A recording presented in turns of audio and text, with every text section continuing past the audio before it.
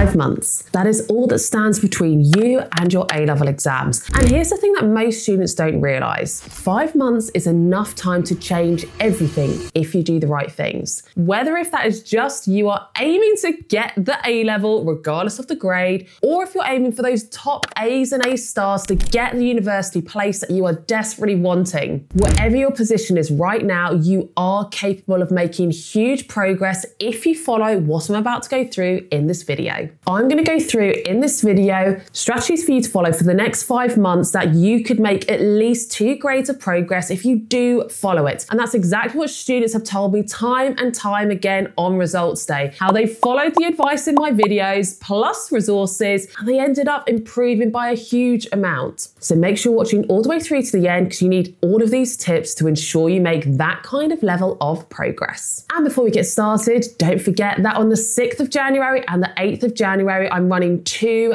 A-level revision sessions. The 6th of January is exam technique, application and critical analysis, which combined will make up over half of your A-level mark. So that is such an important one to attend. And on the 8th of January, it is photosynthesis, a big topic that gets assessed every year or every other year, and it wasn't assessed much last year, so I think it's going to be coming up this year. So you don't want to miss that revision lesson. Both of those classes are less than £1. They are 99p for 1 entire hour live, plus the recording, plus pre-questions to try, and the slides, and post-questions to try, and you get a week within a private study community with me, so you can ask me any questions that you might be stuck on linked to the session. And if you want to improve your grade by coming along to these sessions, I'll link it in the description for you to sign up now. But for now, let's improve your grades. Starting with the first essential ingredient to this success, and that is your mindset. Because this is actually often where most students go wrong. Maybe your previous test results or your mock grade hasn't been what you wanted. Maybe you're already feeling like you're behind. Maybe the content feels endless and the thought of the exam questions are just so impossible, particularly with those pesky mark schemes. But here's what you need to remember. Progress isn't linear. Some weeks, some topics, everything just clicks and you do so well on a test. But then the next test comes along and you're having a bad week, or you just haven't quite understood that topic yet or the skills, and your grade drops. That doesn't mean you're failing. It's a completely normal part of learning. Everyone's results go up and down. Yes, some see bigger fluctuations than others, but everyone has ups and downs in their learning journey. So here's what you need to remember. Your current grade right now is not your final grade. It's basically your start point from today. And that means you have got 5 months to improve it. Consistency beats intensity. You don't need to have every single day is perfect for your revision. You will have good days and bad days. Don't beat yourself up about it. You're a human. That's what happens to everyone. But the essential thing is that you are putting in regular effort. And if you've had a few bad days, you don't just suddenly give up thinking, well, that's it. There's no point now because I didn't revise for the last week or the last couple of days, so it's game over. And lastly, and probably one of the most important, beliefs really do matter. If you think you can't improve and you are internalizing that thought and telling yourself that, you're probably not going to improve. It will be a self-fulfilling prophecy. Whereas if you are telling yourself, I haven't done well on this test, or I haven't done much revision so far, but I know I'm going to change that and I know I will improve, then you probably will improve. There is so much research into this, which is scientific. It's not just all about affirmations. It is this mindset that if you are telling yourself you can do something versus you can't, you are more likely to achieve if you say you can, and you are more likely to not achieve if you say you can't. So start telling yourself you are going to get that grade that you are after. And from my experience of teaching since 2009, the students who make the most amount of progress aren't the ones that are naturally clever or deemed to be naturally clever. It's the ones who refuse to give up. Even when things aren't going well, they do not give up. They keep trying, they keep pushing and practicing, and they are the ones that make several grades of progress. Part 2 then, the next ingredient to this success is we need to think strategy, and in particular, organisation. This is going to be the backbone for your 5-month transformation. So step 1 is we need to come up with a goal, and you need to be specific. We can't just say, I want to get better at biology, or I want to get a higher grade. You need to be saying, my goal is to move from a grade C to a grade A. And then we need to be thinking, how are you going to achieve that? So use your past tests, maybe a mock paper if you've got it already, and the specification, and actively go through highlighting what are you currently already pretty good at getting lots of marks on, and in another colour highlight what you're currently weaker at.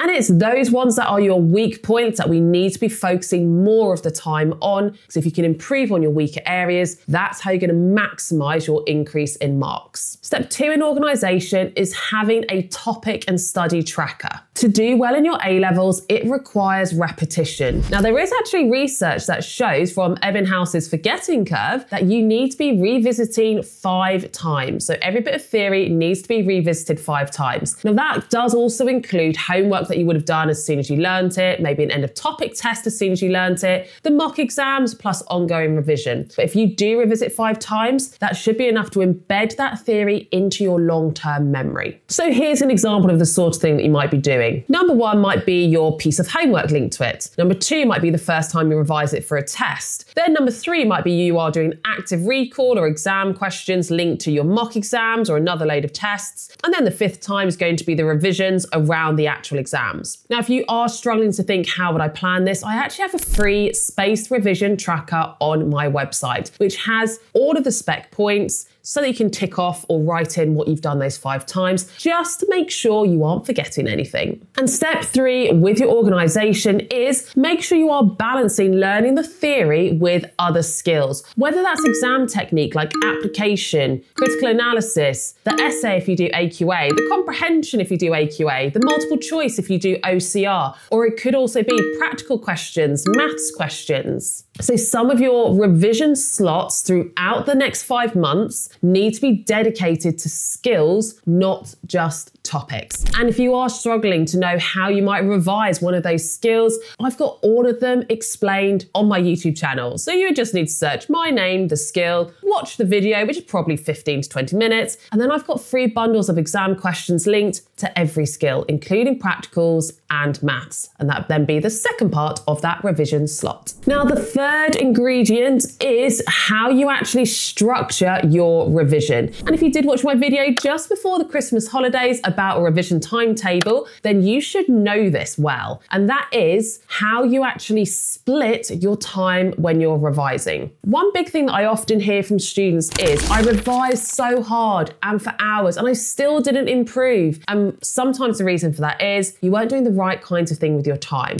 Sometimes people spend too long just passively watching videos or passively reading the textbook, thinking, right, I've done 2 hours of revision, that's great. But really only 20% of your time should be watching videos or reading the textbook. The next 40% needs to be actively recording that information to help you remember it. So 40% is remembering, doing things like flashcards, blurting, my active recall workbook. And then the other 40% of the time should be based on exam questions, whether that is free ones I've got on my website arranged by topic or doing actual past papers from the exam boards. And as you get closer to the exams, this proportion will need to shift because you should already have ticked off the 20% understanding. And that would then mean that maybe you can spend 40% of your time doing the remembering, 60% of your time doing exam questions. And if you do still struggle with exam technique, then don't forget that I do have the Biology Study Club, which lots of students join at this time of year to get that final boost before their exams. Because in the Biology Study Club, yes, you get my flashcards included, you get study trackers included, you get access to 3 teachers and who are all examiners as well, and you also get live lessons every single week. You get a live 1-hour AQA and OCR lesson, and you get a 30-minute AQA and OCR exam question session where we really fine-tune your exam technique and I help you to fully understand the demands of the mark scheme. So if you do want to join that Biology Study Club where so many students have improved their grade, then I'll link that in the description below. And the final ingredient is a few quick pointers to remember. So let's take a look. Try using the Pomodoro technique where you have 25 minutes of focus focus, 5 minutes break. And by the way, I actually have 2 Pomodoro style videos where you can revise with me. So if you want to have me as your virtual study buddy, then check those 2 out. Number 2, track your wins. Every bit of tiny progress counts and should be celebrated. Don't wait to feel motivated. Action creates motivation. So start doing these tasks I've said, and you will start to feel positive and motivated because you are ticking off things and getting it done. And start harder topics earlier in the year. So May isn't so overwhelming and you're tackling your weaknesses as soon as possible. And remember, your goal isn't perfection. It is consistent effort. That is the key thing to improve. So there we have it. That is my 5-month roadmap to success, that if you can follow all of those ideas, you should see improvement, as much as 2 grades improvement I have seen in the past and more from students who followed this advice. But that is it for today's episode. Hopefully I'll see you at the 2 mock sessions coming up. Don't forget to sign up to those, but I will see you in a video very soon, everyone.